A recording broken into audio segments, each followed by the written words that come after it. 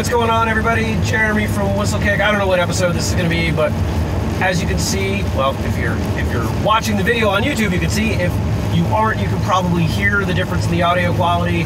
Long-time listeners know that means I am using the traveling recorder, the little pocket recorder that I do sometimes for recording stuff, often after an event.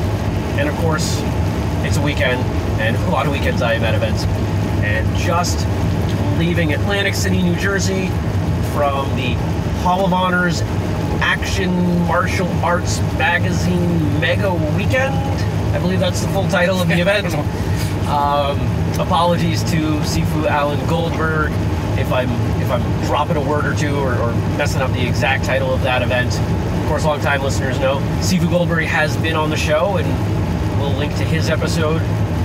And if you're watching, you're seeing, hey, there's somebody else in the car with you, and I have my friend, Mr. I think we've agreed that that's who you are, Mr. Paul in Millholen. And we went down there. Paul is my Superfoot training partner, and we've become good friends, and just had a lot of fun. So we were down there this weekend, and I just thought I would, you know, this will be Paul's first time on air. We got to get him on. We keep talking about doing your interview episode, and that's going to happen soon. Hasn't happened yet. That's 100% my fault. 100% my fault that it hasn't happened. But we had a lot of fun. You know, there were some folks that have been on the show. Of course, Bill Superfoot Wallace and Terry Dow. Terry Dow. Soke Michael De Pasquale. Who else has been on the show was there? Stephen Hayes. Jean-Christine Bannon Rodriguez, Grandmaster Mark Shuey. Who else? I'm like doing the rounds in the exhibit hall, or who else was there? And then of course some folks that we would love to have on the show. Wink, wink, nudge, nudge. People that I have reached out to, like Don the Dragon Wilson, Cynthia Rothrock, Benny the Jet Urquidez. Well, one of the, you know, when I think about the weekend, one of the things that was a lot of fun. So, like a lot of events like this, there are similar events to this. This one's pretty big. I don't know if it is the biggest as it is advertised, but it's definitely the biggest one like this I've been to. Yeah, it's big. But, you know, on the marketing, there was a special guest. And of course, you know, who's the special guest going to be? You don't know. And a lot of you are going to recognize his name. Some of you may not know why. Bob Backlund was there. And Paul, why don't you tell everybody who Bob Backlund is for those that don't know? He was a wrestler from back in the day, I think professionally and real wrestling. Real wrestling and kind of stage, and he was just really good at both. And it was a trip seeing him. I wish I was able to talk to him, but he put on a little demonstration going down the escalators. What do you call it, a pike? Yeah, he grabs the handrails on the escalator and brings his leg up in a pike, and he holds that the entire way down the escalator. And this was not like a short escalator. And it is important to note that Mr. Backlund is not a young man. I mean, he's how old is he? I'm guessing 60s, 70s. He's got to be. He's at least in his 60s. Regardless, he has aged incredibly well, and not just because he was able to do this. I mean, the guy is, it's clear, he is still in jacked. Shape. Yep. You know, and he's rocking around in his white dress shirt and his red suspenders, and the guy looked good, you know, and he was talking to a lot of people. You know who I tried to connect with, and it didn't happen. And I always miss, like, a piece of the hyphenation of his name. But Kerry Hiroku Tagawa, Grandmaster Tagawa, I believe is what the sign on his booth said. But the guy that I know is having played Shang Tsung in Mortal Kombat. Yes. I mean, he's been in a bunch of stuff, but he was giving massages. And I really wanted to get a massage and have Paul take a picture of me getting a massage from Shang Tsung. Because, you know, like, if you remember from the video game or the movie, like, his finishing move was to steal your soul. And I just thought that was really ironic that he was giving massages. Yeah, we missed that too. We missed a lot of things, it seems like. It's too much. There was a lot going on, absolutely. You know, what did we do, though? You know, what was... You know, we were down there for one big reason, of course. Yes. to support our instructor, Bill Wallace. And the one seminar that really stuck out for me was the Joe Louis one. That was a lot of fun. Yeah. Putting in those combinations and working from like a different fighting range than we're used to inside the pocket. So that was a lot of fun. I wish I was able to do more seminars, but I only did a couple, and that one stuck out. Yeah, there were 3 people that tested for Superfoot rank, and if I am correct, 2 of them are now new Superfoot black belts. So that was a lot of fun.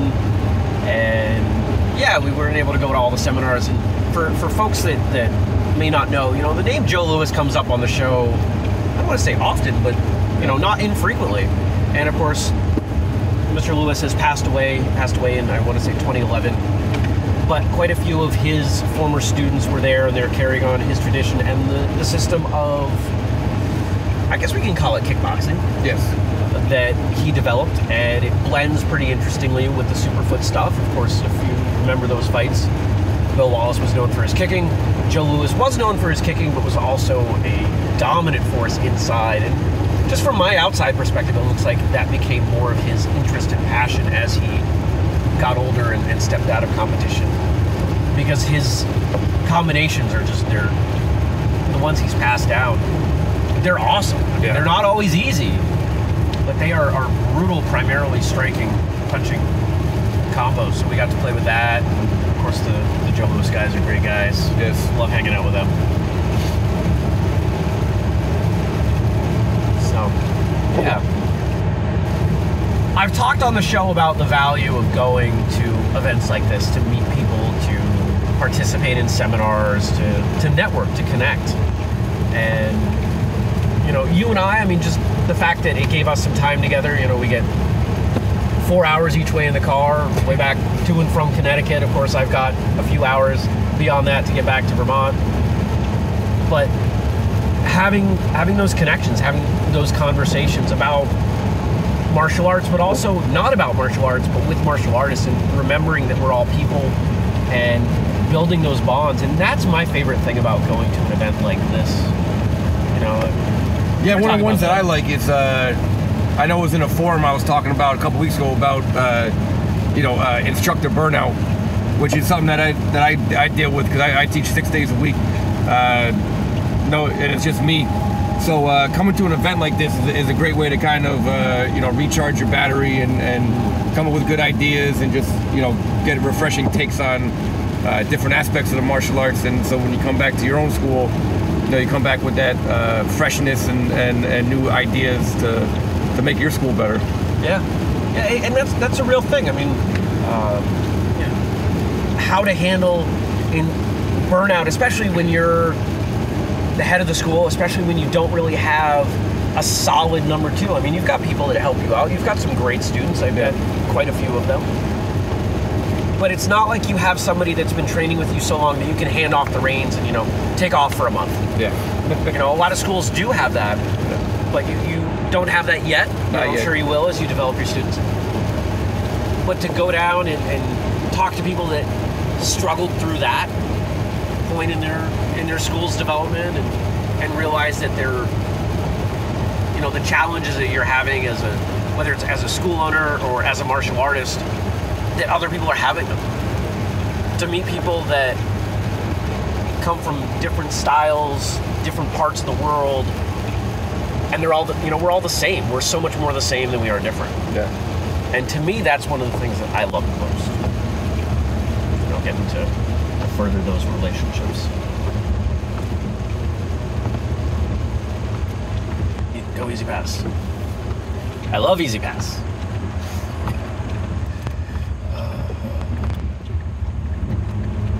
I just said unpaid. Unpaid. Hey, because I forgot to put the Easy Pass on the dash. How many of those have I gone through? I think that was the 3rd one. Sorry, New Jersey. You can send me a bill. I'll pay.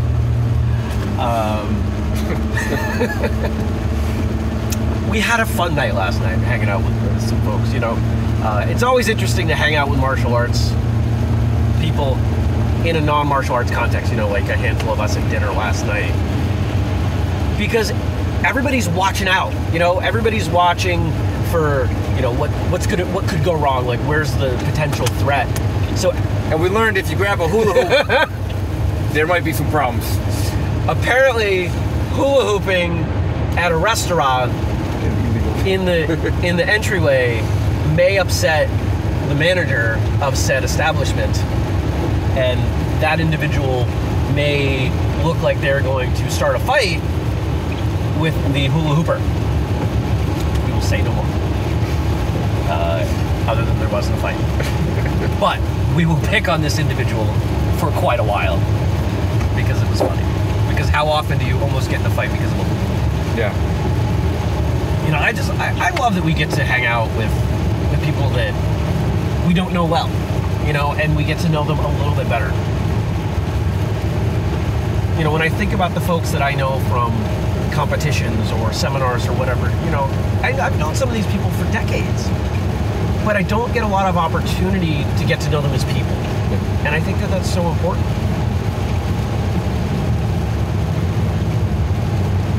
If we were to go back next year, what would you want to do a little bit differently? You know, we don't want to do the exact same thing. Well, probably I mentioned earlier, just try and hit up a couple more of the seminars. I know everything's pretty much jam-packed, and for me it was my first time, so I was just trying to soak it all in. And so maybe I would have been better prepared and circled some stuff down. Like, I know we've done other events in other places where we've actually mapped out, you know, piece by piece, and then kind of this one we didn't. And yeah, definitely pays to plan ahead, because once you get there, you get kind of overwhelmed and with all the stuff that's going on. Sure. And you know, one of the things I'll throw in, and I've talked about this on the show, if you're going to a seminar, don't try and learn everything. Yeah. And if you're teaching at a seminar, don't try and teach everything.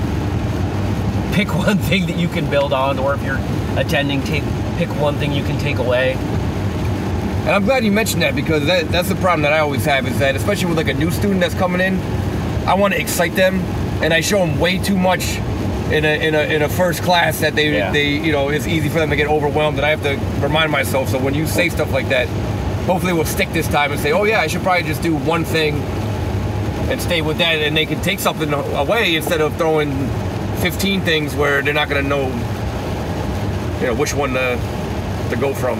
Yeah, to me, it's about taking that one concept. You know, if it's a brand new student, you know, maybe you teach them how to, you know, throw a front kick and a back fist and a reverse punch, or, you know, whatever. But if you take those three moves, you can mix those up in a lot of different ways and really connect the dots in so many ways. If you're willing to do combinations of 2 and 3, I mean, 3 to the third, what's that, 27? You can come up with 27 combinations just off of back fist, reverse punch, and front kick. Some of them are going to be stupid, but you got them. They're options. Yeah, and like I didn't get to participate, but I was watching Benny the Jet, and it looked like he spent a lot of time just working on how to clinch someone. Yeah. Which, I mean, he did what you mentioned about, you know, doing one thing and just drilling it. So, you know, he did his way of clinching, and it looked like everyone was retaining it, and that it was, you know, the way to go. And there's the value, you know. We obviously, you know, you and I are both really familiar with the Superfoot stuff because of our participation in that organization. But if anyone has trained with Bill Wallace, they know that what he teaches is simple, but it's not easy. And there's an elegance in that. And when he teaches his seminar, to do it in an hour, he's not covering the same material that he's covering in a 2 or a 3 hour seminar. But you can come away with some concepts. Yeah. And that's what I love about the Superfoot system. And that's what, you know, I kind of use as the yardstick for a lot of the other seminars that I take. Is there a concept I can come away with that makes me better as a martial artist? Something I can incorporate into my own personal version of martial arts that I can, you know, take, understand better, you know, something that changes my perspective perhaps. And I think that's really valuable. Yeah, just speaking about Superfoot, I know we're a little bit biased towards him, but not at all. You know, during his seminar, he was doing the step-up fake hook kick. Yeah. And then like a couple hours later, I was sparring, and I forget the fake and feint, and that's one thing that, you know, I probably need to get beaten over the head with, because you know, I see, you know, Mr. Wallace do it numerous times.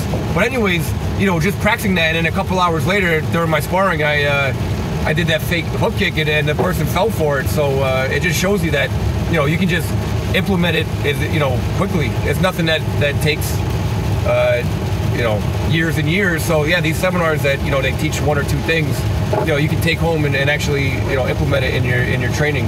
Right. And you know, one of the things I've seen, there's an event coming up that it looks like I'm going to be teaching at for the first time, so I'm excited. Hey. I'm not going to jinx it and say what it is, but put on by a friend who's been on the show, and some of the other people in the organization have been on the show.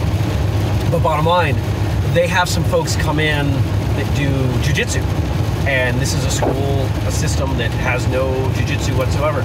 But those folks that come in have been there, I want to say, half a dozen years in a row, and they're teaching like a very simple set of fundamentals that they're building on. You know, it's kind of the equivalent of, you know, back fist, reverse punch, front kick. And then maybe each year they'll work on that equivalent, and then each year they might say, okay, back fist, reverse punch, front kick, and here's how you throw a side kick. And then maybe the next year, here's how you throw a roundhouse kick. And in doing that, the folks that attend each year are able to go back and work on it. And when they come in, they're able to add a little bit. They're able to refine a little bit. And no, they're not going to rank in jiu-jitsu, but they're actually able to learn over time from merely a few hours of instruction per year. And it to me, that shows a lot of humility and understanding as an instructor. Because I think a lot of people, they said, well, you know, you're going to work with this group of people once a year. They'd be like, yeah, waste of time. Yeah. But it doesn't have to be. If you're giving people concepts, I mean, that's my big push, I think, with anything seminar-wise. I mean, forget about the techniques. You've got your techniques. It's how do you put them together? How do you understand what's going on? And practice is a big thing, because I'm sure that group, if they don't practice what they learned the year before, oh, exactly, then the instructors just have to replow the same plot. Not all of them do, for sure, yeah. But a number of them, you know, they're working together. They you know, throw some mats down, refresh their memory. But I like that. Yeah. But there were some other folks at this event that, you know, we didn't get to see. They weren't there a lot. Like, I didn't get to see Mark Henry. I was kind of excited about that. Another former pro wrestler. But I heard people talking about him, that he was there. And, you know, it's funny because he's kind of a difficult guy to miss. He's a very, very large man.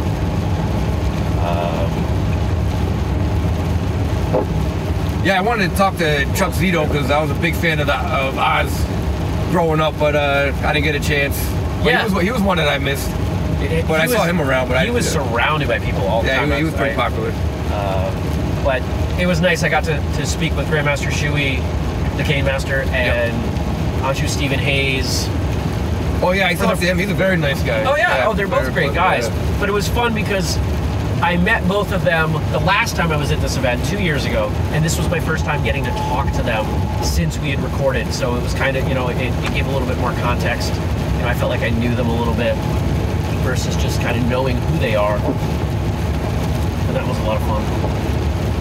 But all in all, I guess, you know, the gist of it is, get out and do this kind of stuff. It's not cheap. I mean, we could have done it cheaper, for sure.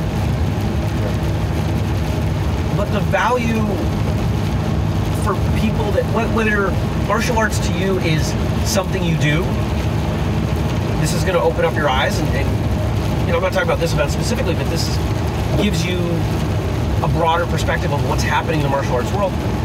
Or if martial arts is a part of your life, you know, whether you consider that you live a martial arts lifestyle or not, if martial arts is something more to you than, you know, a few hours a week where you go and you do a thing, then being able to interact with people that love martial arts as much as you in a non-training setting, you know, all the time outside the actual seminars or whatever, to me, that's the greatest value. If it wasn't for the connections that I had with martial artists as human beings, Whistlekick wouldn't exist. And I'm just very hyper aware of that.